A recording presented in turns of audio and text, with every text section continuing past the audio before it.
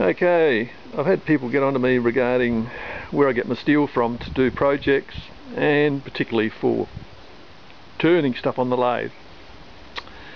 And the best place by far to get materials for either making up a component or turning steel, if you're lucky, is a metal salvage yard.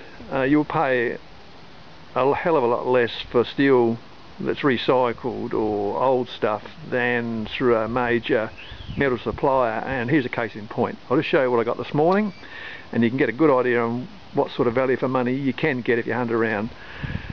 Now over here we have a bit over 900 mil length of 5 mil thick rectangular section RHS, and I'm going to use this as a bed for my little Shawblin lathe. So that will be the lathe will bolt down onto this, and some legs will be, and drawers and stuff will be fitted underneath this, the same as I did with my old Chinese lathe.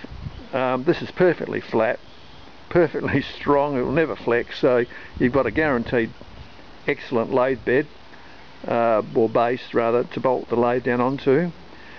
And I mean, if you went and bought that from a metal supplier, that would cost you quite a bit of money.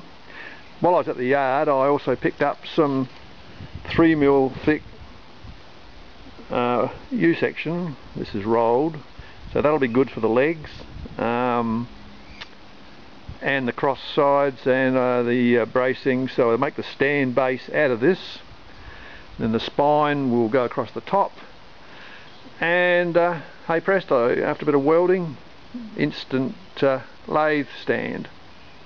So I bought all that, quite a bit of it, as you can see. While I was there, I noticed he had some steel round stock. So here we have some steel round stock.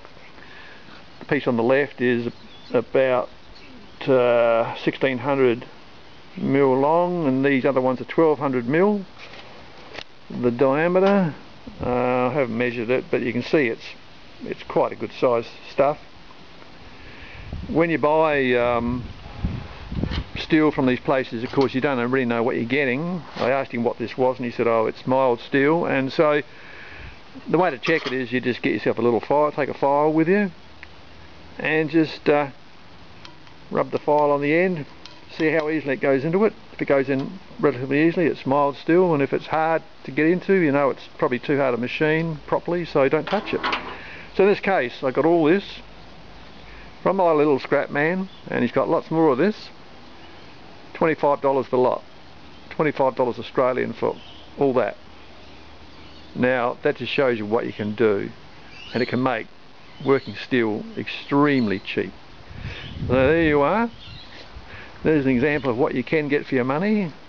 Once again, you've got to probably buy more than you really want, but if you were to buy just this one piece of steel here, you'd be talking $100 for a piece of bar like that, a piece of round stock.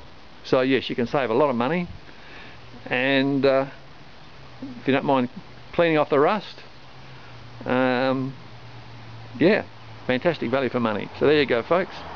Check out your local demolition or scrap man, and you can make things very cheap to build and to turn. Okay, catch you next time. See ya.